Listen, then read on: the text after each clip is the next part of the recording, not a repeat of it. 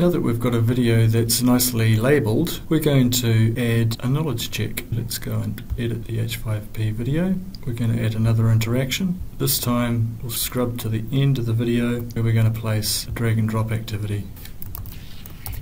We're going to use a background image, which is simply a screen grab from the video. Change the size, and now move on to the next task, placing a couple of drop zones.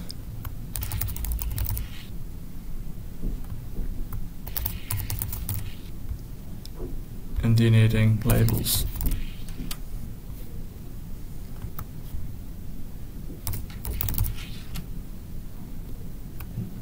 Then we need to go back to the drop zones and match them up.